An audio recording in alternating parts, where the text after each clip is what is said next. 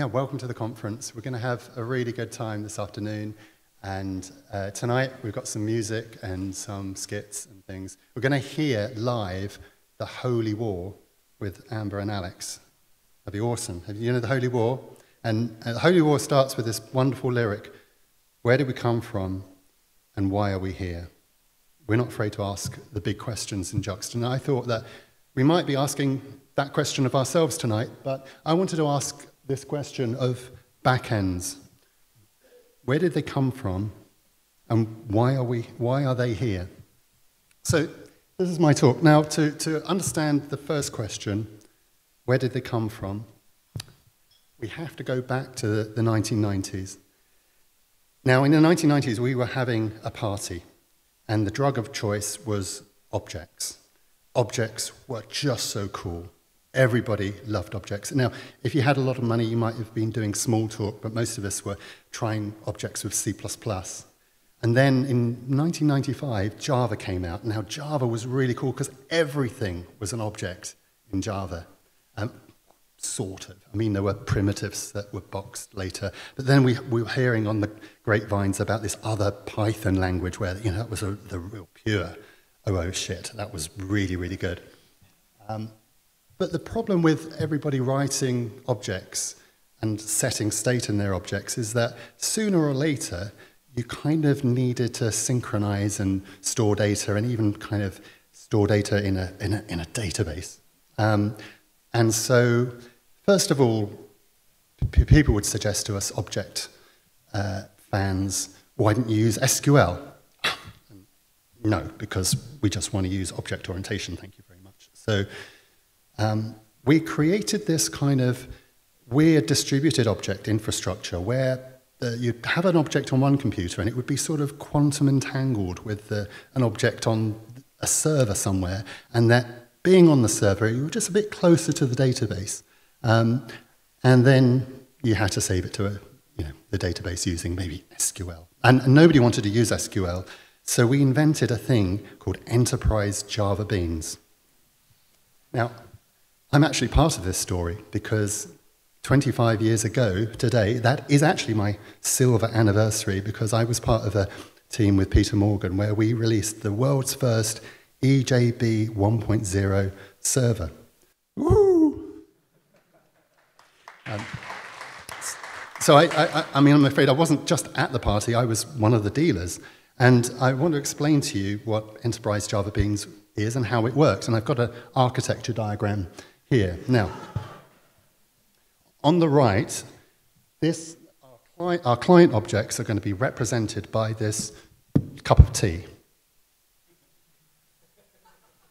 And then they get kind of quantum entangled through this infrastructure, which we called Corba RMI or IOP. You don't have to know about that stuff, but the state found its way to these teapots over here, and they were storing and saving and loading state from the database, which is represented by this big vat of water here, with some database administrators. And I like this diagram. It's got kind of, you had some infrastructure engineers here. There's an early agile coach at the top left-hand side. Some developers there, Circle CI. And you've even got Kent Beck here dropping some oil on what appears to be Martin Fowler in a pair programming session. So with Elastic Beans, we really had the ability with these magic beans to grow a beanstalk into the clouds. And we actually had our own cloud with EJB. We used huge boxes. Some of them were so big you could actually walk inside them and walk around. The bigger ones had 2 gigabytes of memory, so we had kind of an infinite amount of memory for these auto-scaling lambdas, like I would call them now. So we had all this technology, but the key thing is that we had this container-managed persistence, this automatic way, so you didn't have to worry about the database. Just forget about it. It was wonderful.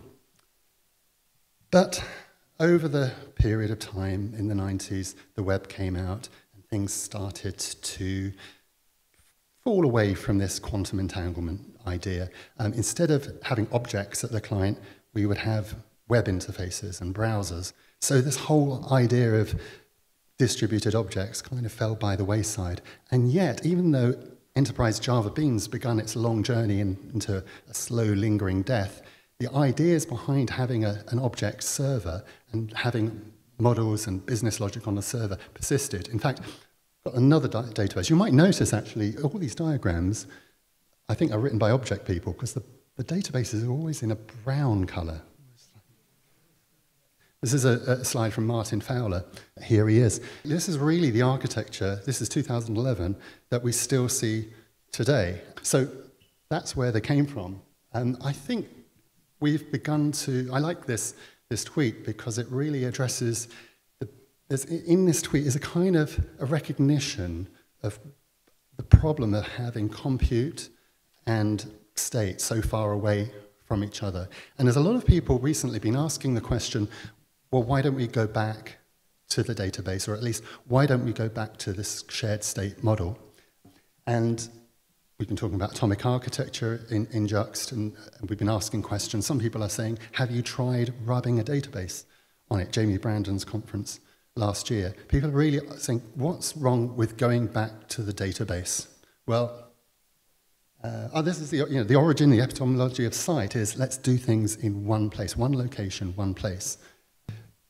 The problem is that databases are really still awful, and they need to be fixed. And so we're in this quandary. We've got wonderful object orientation on one side, but then we really know we want to do state management in one place. I like this tweet because it's kind of saying, like, you don't want to touch a database. And it's true. Oh, it's like this awful thing over there. Write tests, but don't make them touch the database. Why is this a thing? Intrinsically, there's nothing intrinsic with databases that force us not to touch them. I mean, a site has some tests where every test spins up a new version of a new instance of XDDB, fills it with data, does tests, tear it down, does it in milliseconds. So this problem of state is really a legacy problem. These old database vendors built their products not really servicing developers, and they built them in an era where we didn't have tests. And so it wasn't really a problem for them. We've got to start talking about this thing as well, right? Databases are just full of these awful, torturous codes, no metadata. I mean, you've seen this stuff, and it's just terrible. And if you've ever been in this trough of hell where you've been trying to write queries, I mean, even queries themselves are like, when you write transactions in a language, if we're moving our business logic back to the database, oh, please give me a nice language. I don't want to have to ever write PL SQL ever again. I mean, this is what got me running for those object-oriented hills in the first place. Give me a much nicer language, and this is Babashka running in XDDB. Much prefer the stuff on the right. And the interface for databases, SQL, I mean, really? On the web? If you ever actually get to send SQL and execute SQL remotely, right, that's actually considered to be a SQL injection attack. If this injections SQL attacks, they're not good words. And so, yeah, we know how to fix this. It's having web APIs, having OAuth security.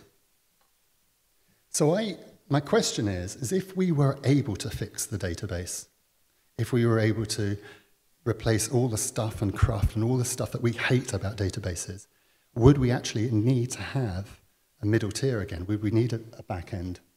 And I'll just leave you kind of with this quote, which is that there's a lot of companies that are spending an awful lot of money and AWS dollars on lots and lots of infrastructure. And so we kind of owe it to our clients to look for opportunities to reduce their spend. And I think as we move more and more business logic into front-end applications, and we're not so reliant on everything being done on the server side, we should actually question what our backends are actually doing for us. So I'm kind of finishing this talk with this kind of question is that, is it time, or when is it time to move back from a 3-tier to a 2-tier architecture, the 2-tier architecture that we used to have back in the days of early 90s PC client server.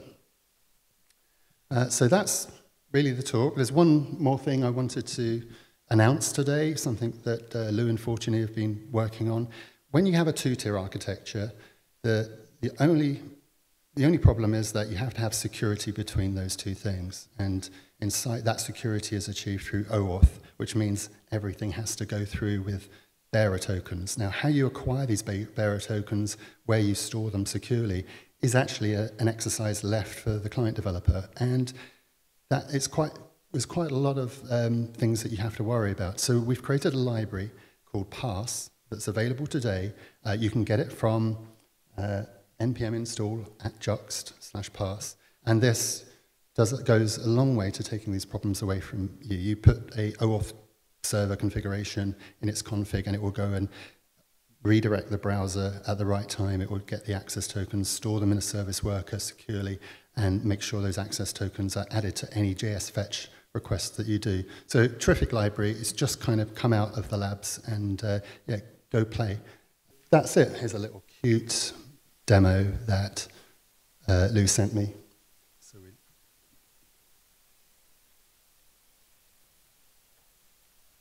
That's it. We don't know who you are. We get you to log in, and then once you've logged in, here's some internal data that you can see. Thanks to everybody in the last 2.5 years who've helped work on site. I wanted to say thank you very much to all those people. Site 2.0 is now feature complete and ready for people to write applications on top of, so using Pass. So that if you want to play around or help with the docs, or there's still quite a lot of work to do for any eager volunteers. So thanks very much, and in particular, I want to give a good thanks to the XDDB team for building such a fantastic database.